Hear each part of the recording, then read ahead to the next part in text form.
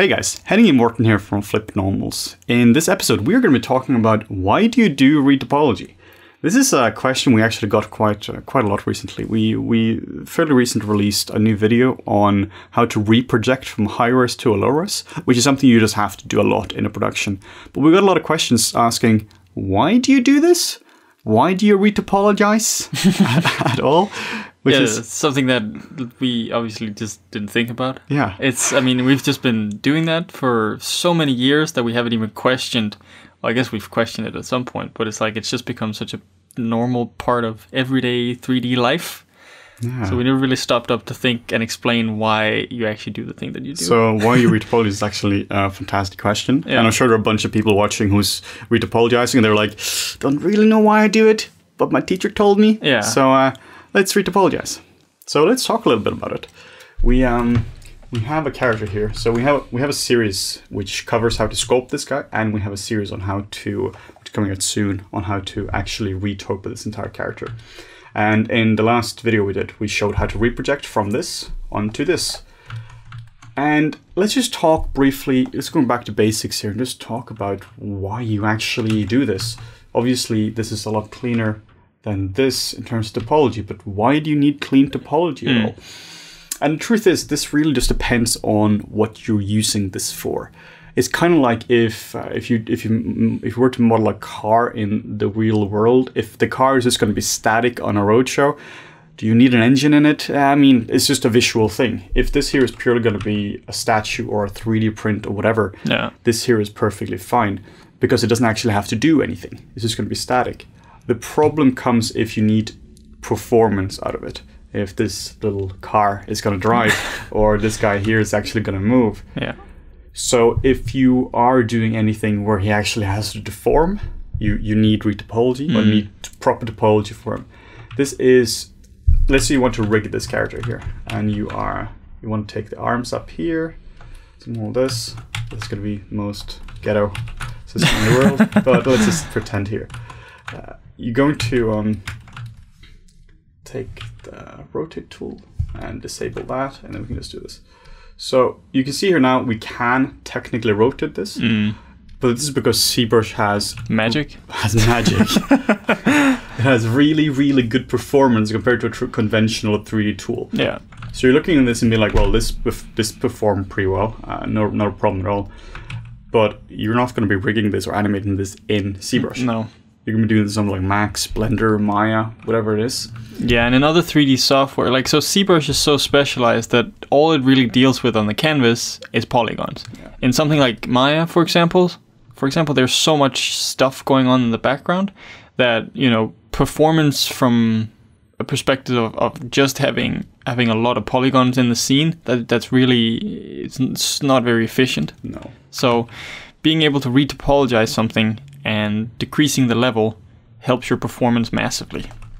Absolutely. So basically what you're doing is when you are going to be animating this, and rendering this, you are using something like a retopologize mesh here, and then all the high-res details from this here will go through in terms of with a displacement map or with a normal map, or a bump map, whatever you want to do. In film, this would probably be done with a displacement map. In games, a normal map. Just depends on the requirements. And this means that you can now have the incredibly low res cage or base here, which you can do all kind of crazy stuff with really good performance, and still get all the nice details from this here. Yeah, usually what you would have is you have the low one, the super low res body there, which is the one that the animators would use. Then that body gets, then there would be a higher res, maybe like a render mesh or something that's subdivided a couple times. That would then be wrapped to something like this. Something like that, yeah. That would then be wrapped to the actual animation body, and the animation body would then drive this render body, which at render time would then get subdivided further, and then have a displacement map applied to it. Because it's actually something that we struggle with a lot when we hand stuff off to animators. Even though it's a big VFX production, they still need good performance in the viewport. Ideally real time. Ideally real time, because when you're animating, you don't want something that's super choppy or anything. So sometimes we even make specialized meshes that are even further sort of like go even more low res than what we've retopologized, just to get more performance or better performance for the animators, because they have a lot of stuff in their scene. They might have buildings, something that represents some destruction. Maybe they'll have some effects or something on some 2D cards or something, so they can better assess what the scene is going to look like. So the more performance or the better performance the animator has, the better the result will get. This is so important. When you're working in any kind of production, you're not just working in solo. No. If you were to deliver something like this to a rigger, you would be like, the hell is wrong with you? What is this? I was once in a room in one of the studios with an animator and a rigger, and the animator was just walking around to the rigger and just shouting, "Real time! Why isn't my rig real time?" Then he left. So it all ties together here. Yeah. In order for the animator to have a real-time performance, they need a nice clean base here, which looks like something like this, super low res. And they need this thing here with a wrap to it or with a displacement map. And it has to just be efficient. Also, when it comes to selecting this as well, when we're selecting, here we can select stuff based on topology. We can do topology masking here. And we have really nice and clean ways of selecting stuff. So now you can just drag here and you can just go, that was easy. And you see, you get this like nice little deformation here for the bicep. You might not necessarily want that, but at least you can easily control it. But now if you're dealing with this kind of stuff and trying to do the same thing, it's going to be a bit all over the place. Maybe it's going to work, maybe it's not. Yeah, and it's just a pain in the ass, really. Yeah, and then you're doing this, you see everything breaks and... And yes, you could spend time on softening your masks and making them perfect, but if you just had a low-res version of this, you could go in, pose it, go back up to your high-res. Yeah. And it's really it's a good point for ZBrush as well, where yes, you can't just be sculpting on a super high-res mesh, but performance is also going to be like, even in ZBrush, we have this like, what is it, 200,000, 300,000 points. Yeah. It's still not super fast, you know, when you're moving stuff around and modifying things. So having something that's low res that you've retopologized, if you've retopologized it manually, like if we show the wireframe of the low res body here, you can see that the face where you would have a lot of detail is actually maybe like double the resolution of the rest of the body. Almost, yeah. And that's probably what you would go for. So when you subdivide it, you need less subdivisions to get more detail in the face compared to the rest of the body. And the rest of the body would probably not have as much detail in the face as the face anyway. Absolutely. So there's a lot of benefits to retopologizing, especially doing manual retopology as well. Yeah, we'll talk a bit about Zremeshing, which is auto topology versus manual retopology in a little bit here. Let's just go into Maya, where we can actually show exactly what we're talking about here. Let's, and we have the high res here, and this isn't even that high res. This is around, like we said in the ZBrush, like around 270,000. Yeah. This is already decimated heavily. The original mesh here is around 3 million polys. Could barely bring that into Maya. You can have it there, but... And you wouldn't, like in a production environment, you would never render a decimated model. No. So at render time, when you start to subdivide your model, if it's the render version that's already been subdivided once or twice, maybe they'll subdivide it another 2 times, and then you end up with a couple million polygons. Yeah. So just for you to be able to, or it to be able to support the displacement map. Yeah, it's pretty crazy. Yeah. So when you're working in a production, which is honestly when you'll need retopology, at least bespoke topology by hand, the only thing a rig is really doing is just moving points. You're essentially just saying that if you want to move the leg, you just want to move the leg over from here to here. You're not adding new points or not doing anything. You're simply just transforming the points which are here. So let's try to do that. Let's select these points here. They're already selected. That was lucky. And let's try to move them. And this is not your video lagging. Real-time performance right there. Real time. This here is... And this is only selecting like maybe a few thousand polys of verts right here. If you try to select the entire thing here, and you do that, I'm not going to do that because maybe Maya crashes. Don't trust this video. And might crash. Yeah, let's not risk that. But already here, just transforming the foot here is incredibly slow. Yeah. If you were to enable soft select as well, it would be even slower. Let's try the same with the low res. Maybe you're going to guess what's going to happen now. Huh, that's over selected. Oh, this was strangely real time. So now you can just take your foot and he can like just move around. You know, like you would with a foot. Yeah, professional animator Henning Sanden. So now you can also do a soft select and do all this kind of stuff here. And this is going to work perfectly fine with the entire thing as well. You can just select the entire thing here, take the soft select, and going to show some really nice animation here. Yeah, for those who don't know, this is not how you animate, by the way. It's for those of you who don't know, this is how you animate.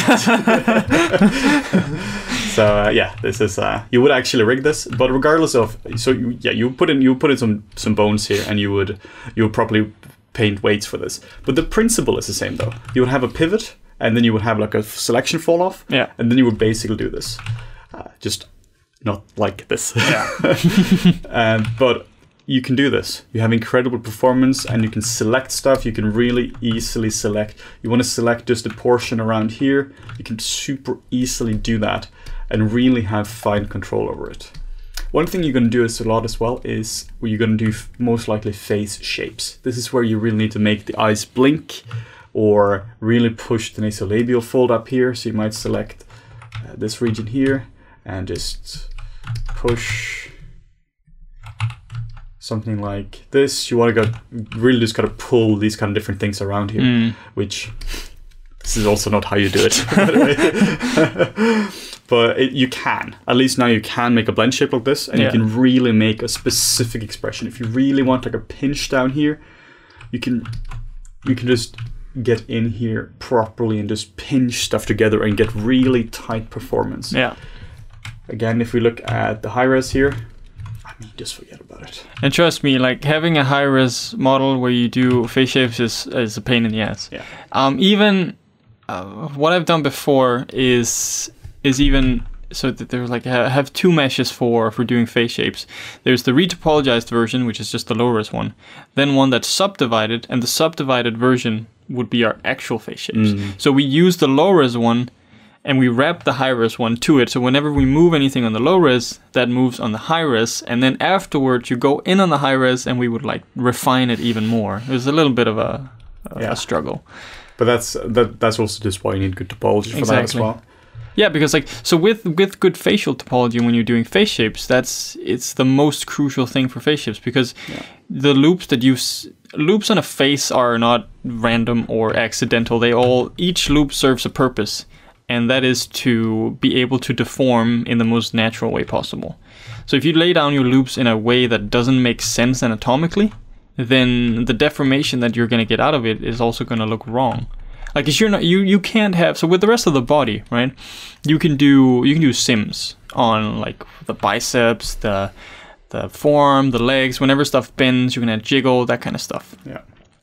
But you don't do that for face shapes. That's all done by hand. Yes, sure, we have shot sculpting to go in and fix things for the arms and the body when they move, and occasionally shot sculpting for face shapes, which is terrible, trust me. You don't want to do that. I've done that. You can. You can. So having proper topology for a face, for face shapes, is just paramount. Yeah. You in the future, we can probably sim it. Probably. Today you can't. Yeah. Yeah, so you really just gotta make sure that your loops around here and everything is great. Then you can really control everything, which brings us to zero meshing. Let's do a quick zero measure of this guy here, and you do that under geometry and zero measure, and let's just do a quick zero measure here. So now the zero measure has been done, and as you probably guessed, this here took a lot less time than what it took to make the topology here by hand. And if you're just looking at this, you might be like, this is actually really good. Like it conforms around the muscles here and gives you really nice topology all around these kind of things here. And yeah, that's true. It looks like it. Yeah. But if you were to actually use this, you would probably see that there are a bunch of issues here. This is what I'm seeing right away, that first off, it's not, you want a loop going all the way across here. This is going to be a real pain in the ass if you start to mirror stuff. But also in general, this here is most not likely not going to give you all the control you have, particularly for areas like the eyes here.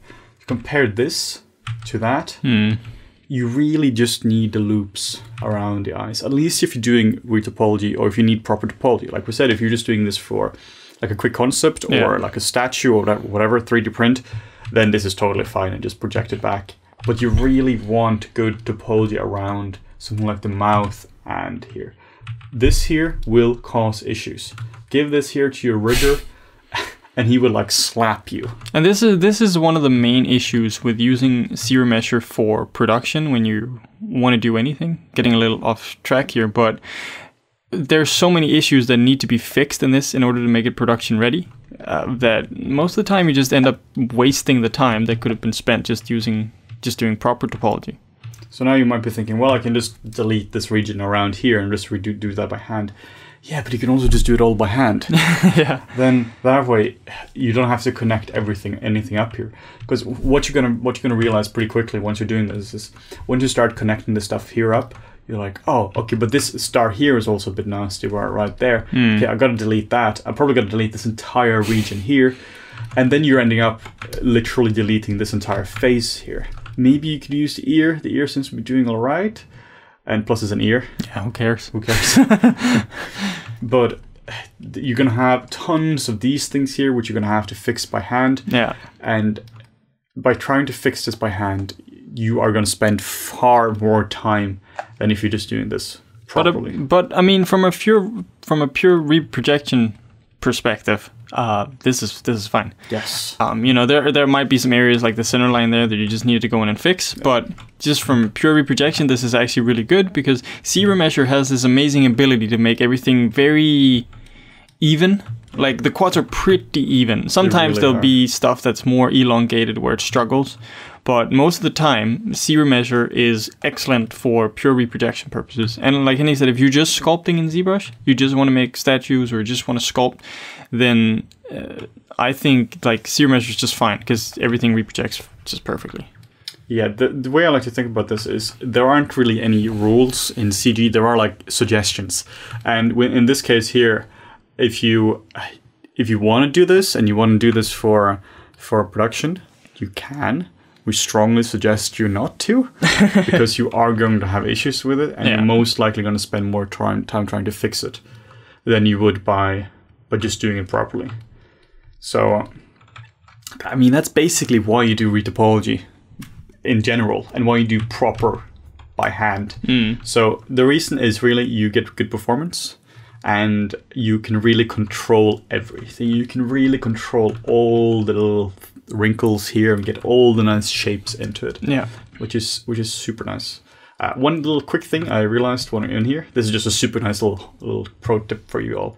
If you have a really high res mesh here, like so, and it goes crazy like this, you can go to show and selection highlighting, and now you can. It's still selected, but you just can't see it. You just can't see it, and this means that you can actually see the shape of it. Because right now it's basically impossible to see the shape of anything here. Just unrelated little tip for you all. So we do have an upcoming series now in a few days, which will cover how to do this entire topology here from start to finish, showing everything, showing the reprojection, and showing you how to get a proper model at the end. So nice UVs and everything. Nice UVs and everything. Damn, that's such a good tutorial, guys. But yeah, we just want to show you why retopology is actually a useful thing. Yep. So yeah, we really hope this here helped you guys. And if you want more content like this in the future, make sure to like, comment, and subscribe.